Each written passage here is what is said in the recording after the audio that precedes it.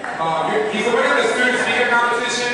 He had an 8-year career in speech and debate. He's a second-year medical student at SUNY Downstate. He's going to come talk to you guys. So can we get you up on stage?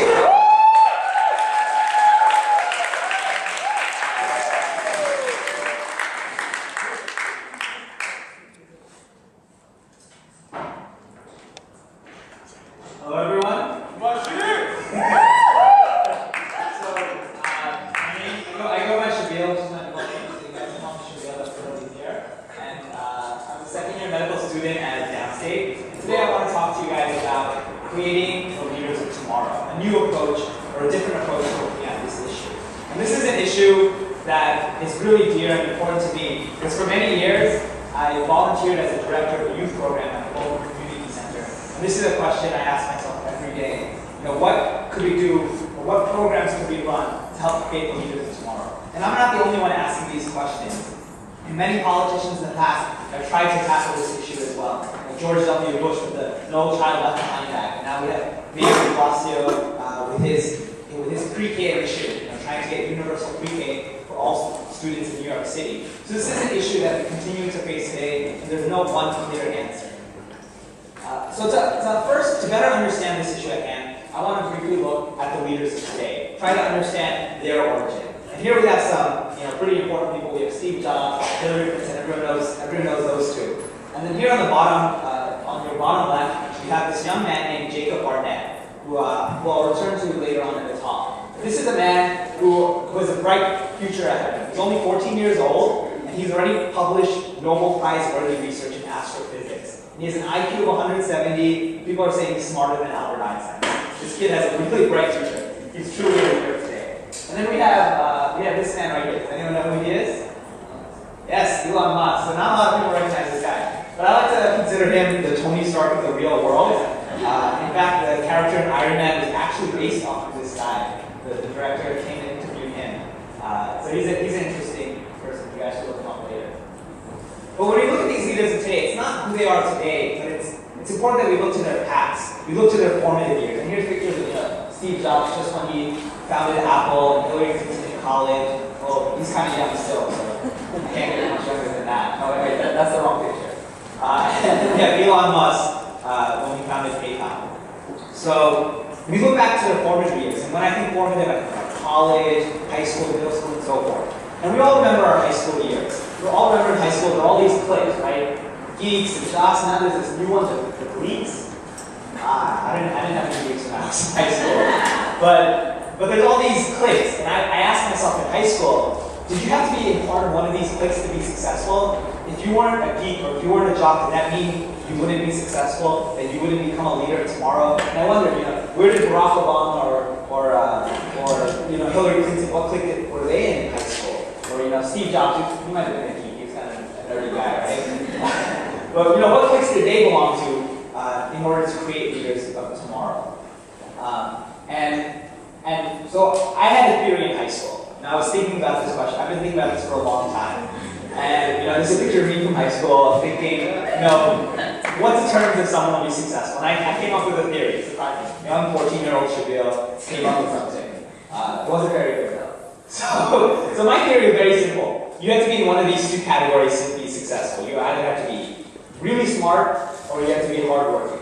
And if you were both, then you were going to be a leader tomorrow. People who could pull off hardworking and genius. But my theory just wasn't cutting it. Because I knew plenty of people who were incredibly intelligent, who weren't using their talents to become successful or to change the world. And I knew many hardworking people who would open up many business practices or study all the time, who still, couldn't succeed. So this theory just wasn't cutting it. Last year, as a first-year medical student, I was introduced to the biopsychosocial model. And this really revolutionized my way of thinking. It really changed how I saw things. And the biopsychosocial model was introduced by George Engel in 1977. I pulled up his original article in the Downstate archives. It was actually introduced on my birthday, April 8th. I was born in 1977. And what the biopsychosocial model tells us is that when we approach health illness, when we're trying to understand someone's sickness and someone's prognosis, it's not just the biology. Because before that, we always used to think, it's just the biological aspect of understanding health. But there's more to health than biology. There's a psychological aspect and there's a social aspect. And when I saw this theory, it really spoke to me. I saw this and I was like, this doesn't just apply to health and wellness. This could be an approach to resolving many issues. And I took this model and I applied it to child development. I thought this could help us answer how to create the leaders of tomorrow. And that's what I want to talk about today. So the first aspect is biology.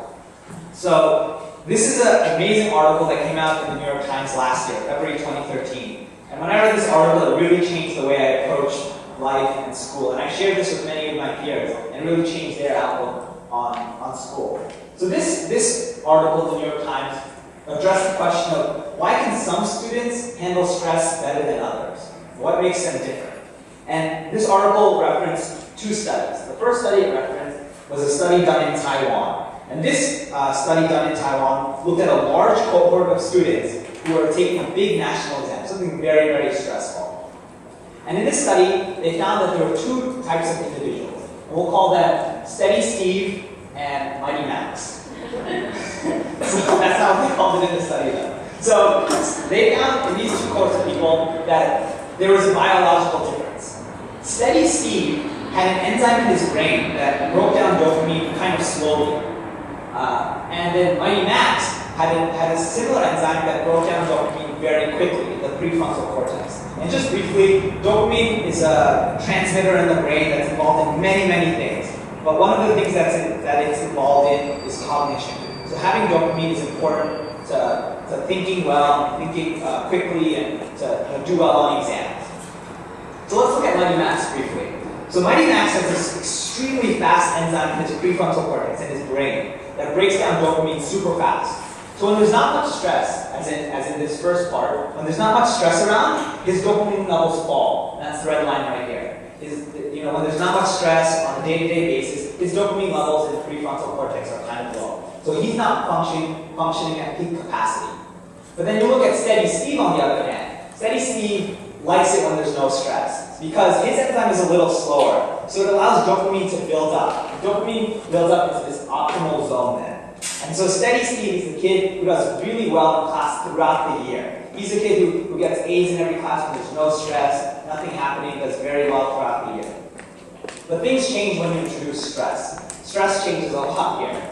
So when you're at a stressful situation, like a big national exam as they did in this study, the dopamine levels skyrocket.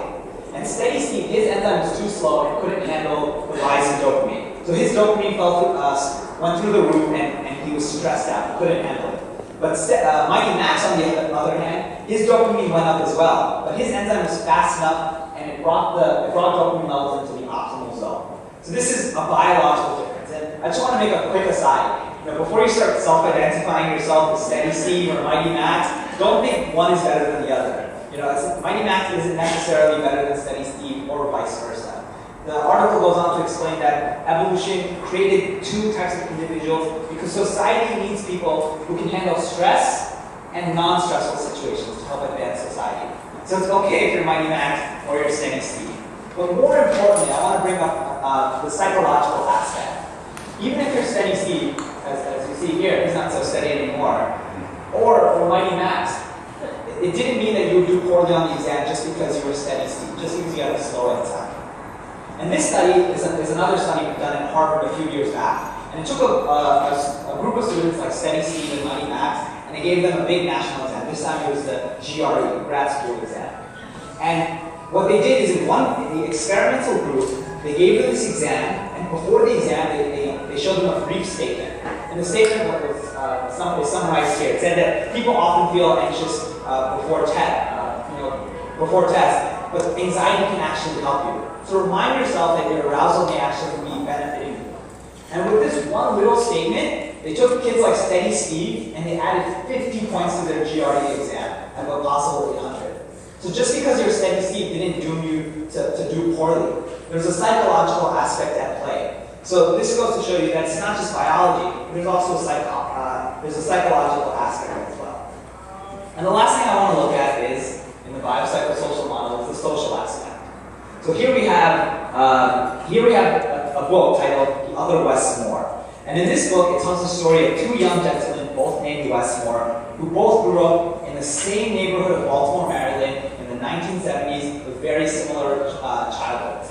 Both of them had trouble with the police. Both of them peddled drugs for money. Both of them were involved in some gang activity. So they led very similar lives early on. But things changed dramatically all of a sudden for one of the Westmores. The Westmore on your left here, he went on to military academy.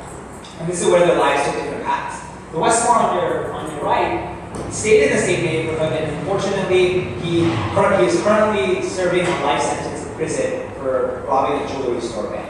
But the Westmore on your left, on the other hand, not only did he succeed, but he went on to be a Rhodes Scholar, one of the most prestigious scholarships you can get. He's a former White House Fellow, and he penned this wonderful book. So we see that the social aspect is just as important. A change in social environment, a change in school, the family, and enriching environment changed the paths that these two young gentlemen took. So finally, I want to return to this man right here, Jacob Barnett. So this is a picture of him 2 years ago giving a TED Talk. And I already told you a little about his bright future, but it's not his future that I want to talk about today. It's his past. His past is extremely interesting. So, at the age of 2, Jacob Barnett was diagnosed with severe autism spectrum disorder. And his mother took him to plenty of doctors, and every single doctor told his mother he would never speak. That his autism was so bad that he had no chance. There was no way he was going to speak. But his mother wasn't going to take it. His mother wasn't going to buy that. His mother was going to do everything she could in her power to raise Jacob as best she could.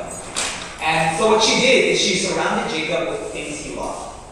So for example, Jacob would look at a glass of water and stare at it for hours. Now, unlike most mothers who would tell Jacob, oh, go play outside, go read a book, go do your homework, go do something else. Instead of doing that, what she would do is surround him with 50 glasses of water and put different amounts of water in each one. Just surround him with everything he loved to do and see. And every night, Jacob's mother would put Jacob to bed and say, good night, baby angel. She would do this for years. And finally, one night, she put Jacob to bed and said, good night, baby angel. And Jacob replied, night, night, baby bagel. So, this story really, touched my heart, and, it was just really incredible seeing how, despite all odds, despite what the doctor said, not only did Jacob succeed in being able to talk, he's a genius and a pioneer in the field of astrophysics right now. So, the reason I tell you Jacob's story is because Jacob exemplifies the biopsychosocial model as a whole. First, in terms of biology, he has severe autism, and many studies have shown that some children with autism have different neuroanatomy, which gives them giftedness. Then there's a psychological aspect as well. When Jacob looks at a glass of water, he sees it differently than how most of us see it. When I see a glass of water, most of the time I just wonder, is that my glass of water? But Jacob looks at a glass of water and he thinks about the light rays and the shadows and the gravity and all these things that we never even think about. Then there's the social aspect, which is just as important in Jacob's life. And this was his mother. His mother provided Jacob with the enriched environment that he needed to grow as an individual and become the man and the genius he is today. But the story continues. Jacob's mother saw this success in Jacob and brought it to her garage at home. Right now she runs a weekend and after-school program for autism kids in her neighborhood. And she uses the same techniques, the biopsychosocial model, that she used with Jacob on kids in her neighborhood. And according to her, she has a success rate of greater than 90%. Using the biopsychosocial model, she's helping all these kids with autism find success and do well in life. So from today's talk, I hope we can all learn from Jacob's story, learn from the examples I gave you today, and bring the biopsychosocial model to our own home so that we can help our peers and our kids become the leaders of tomorrow.